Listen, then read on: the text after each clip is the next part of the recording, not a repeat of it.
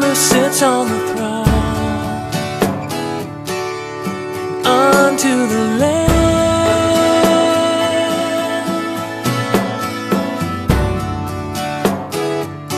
be honor, glory, and power,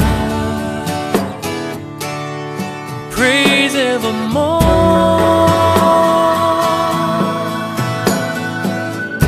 forever and ever.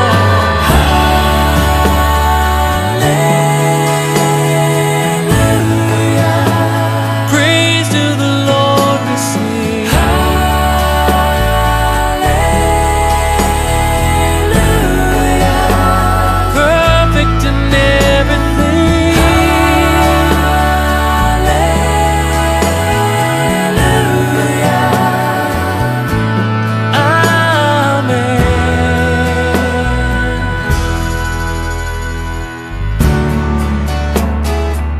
To Him who sits on the throne, unto the Lamb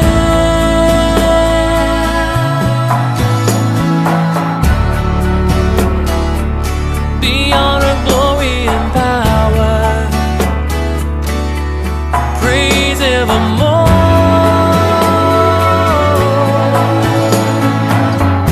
forever and ever. Your name, you're praising God because God made you. And then you put your reports and your tests and everything goes right below that, right? Okay? But you can't write down anything unless you what? Yeah, write your name, but unless you know it, right? You can't answer the questions unless you know it. Think through it and start over. And that's God's forgiveness. God erases the bad things in our life that we tell Him about, and we're good. God's special love is in that. They're erasers. What else we got? Sometimes we make bigger mistakes and we need erasers. But this eraser is going to remind you of what?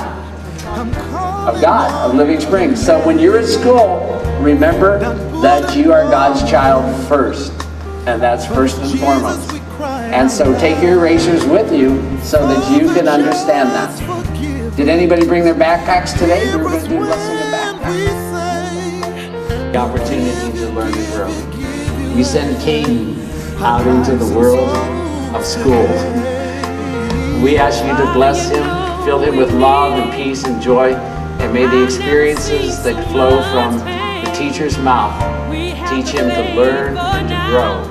In Jesus' name. With knowledge, wisdom, amen. We especially like and thank you for gentleness, for kindness, for patience, and all that is about her. Send her forth into a new year. In the name of Jesus we pray. People of God said,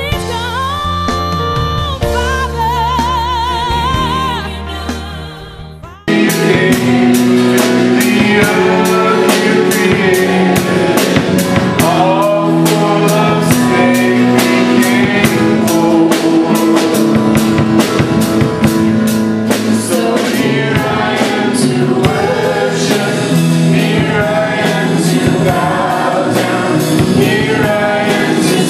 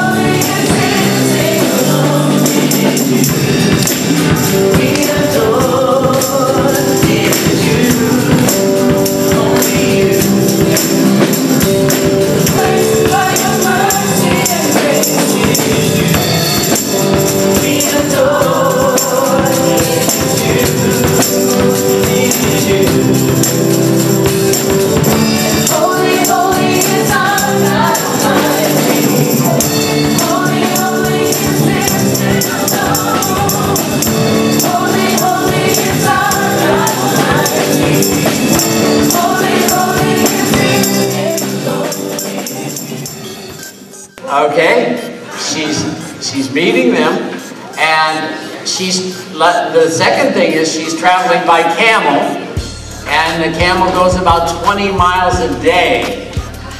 How wise is she? Very wise. Huh? She has faith. That is the truth. So it took her 70 days to travel this far. The Queen of Sheba went to see Solomon only on his reputation, and she spent 70 days with 797 camels, horses, and donkeys. That's how large the caravan was. Incredible. How wise. And yet, what does she come? She comes on his reputation alone to offer gifts. And if you look at your scripture, it says what? She gave him precious stones. She gave him gold. She gave him lumber. She gave him everything. The history tells us that she gave him 4 tons of gold. The Queen of Sheba came to Solomon with an offering of 4 tons of gold, besides everything else. I love how this section starts. It says, when the Queen of Sheba heard of the fame of Solomon, she came to Jerusalem to test him with hard questions. How many of you guys still have those today? Huh? No, don't raise your hand. We'll talk about it later when we do our support group. Okay, but with hard questions, doesn't it make you wonder what she was all about and what those hard questions were?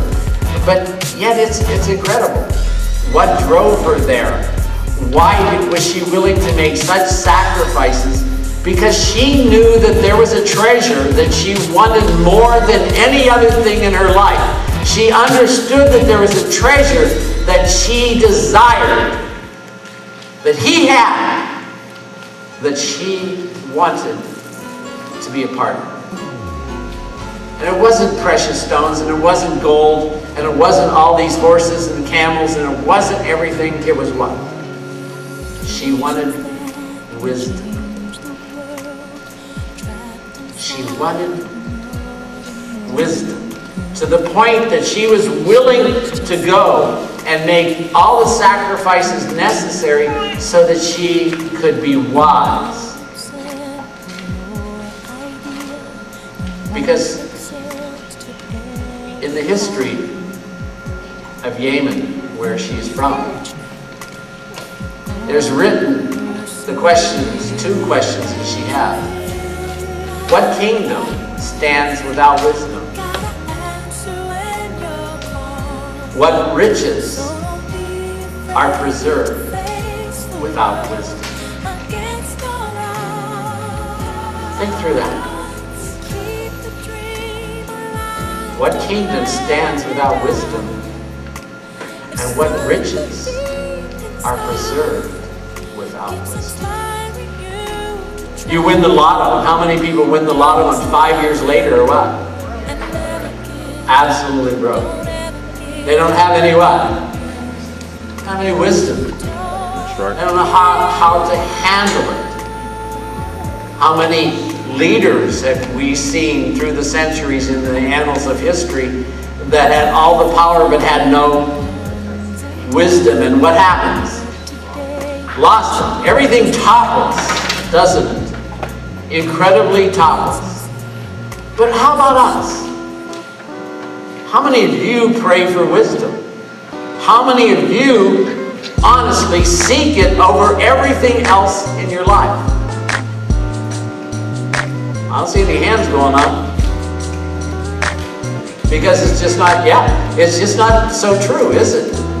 We have so many others' agenda that we don't seek wisdom first.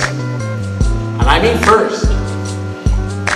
Not somewhere clouded a 9 and 10 or on the second list of our top 20. Yep. Amen.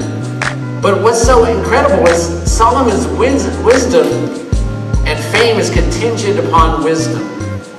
And so Solomon's prayer, when he knew he was going to be king, he asked God for what? Wisdom. And God said, I will bless you with wisdom because you did not ask for riches of gold and silver and other things. I will bless you with wisdom. And Solomon's reign was for 39 years.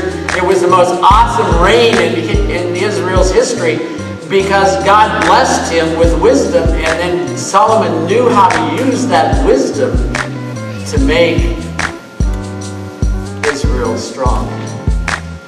If we look at Scripture, I love the story of the two mothers who brought the child to Solomon and asked Solomon about whose child it was. Because one mother claimed it was her child and it wasn't, and the other mother claimed it was her child and it was.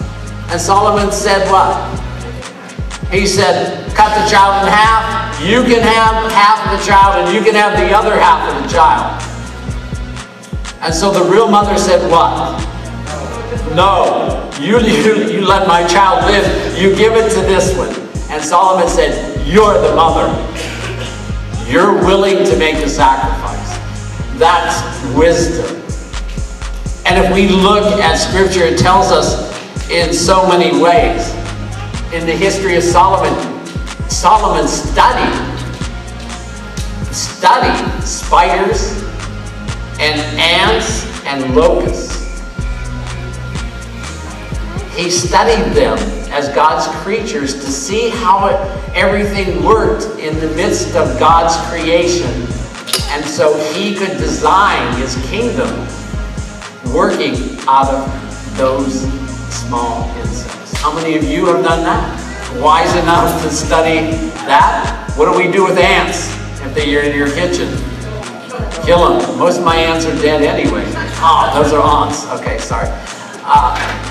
But Solomon was so wise that he could understand it. Solomon set up a process of sending 1,000 men to Lebanon each month to cut the cedars of Lebanon for the temple.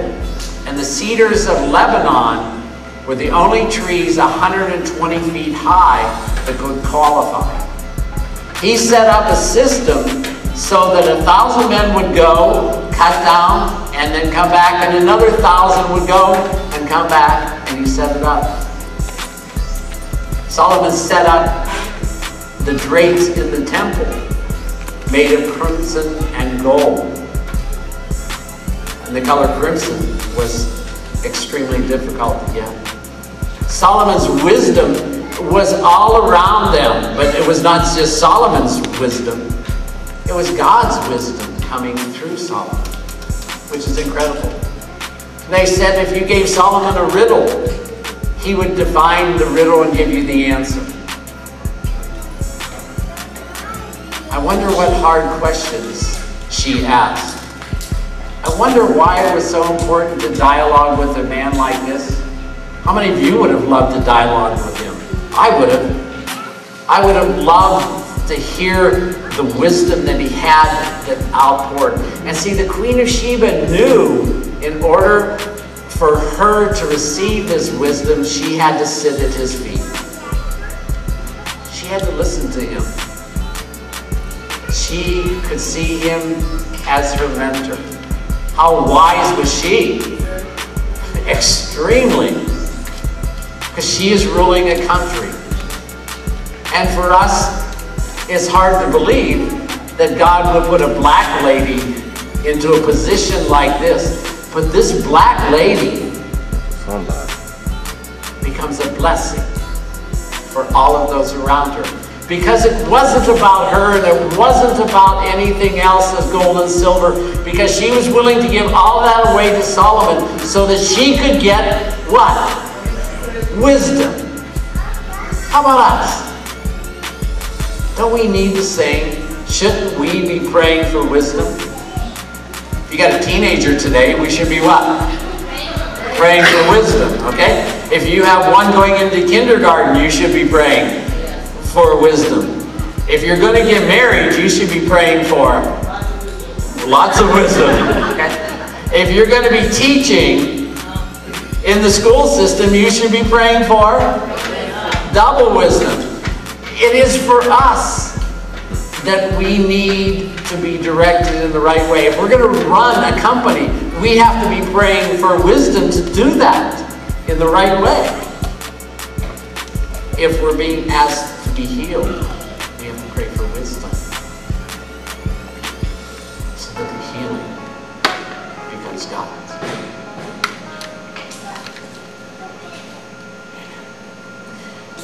It's interesting because when the scribes and the Pharisees were doing their best to make Jesus look bad, Jesus said this: the Queen of the South, the Queen of Sheba, will rise in judgment with this generation and condemn it.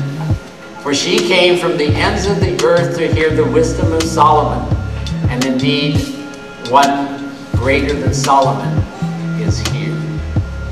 And Jesus was speaking of who? Himself. Jesus was saying, if you really want wisdom in your life, you need to embrace me as Lord and Savior. If you really want to understand what life is all about and how God created it to be, then you have to take within yourself the wisdom that I'm imparting.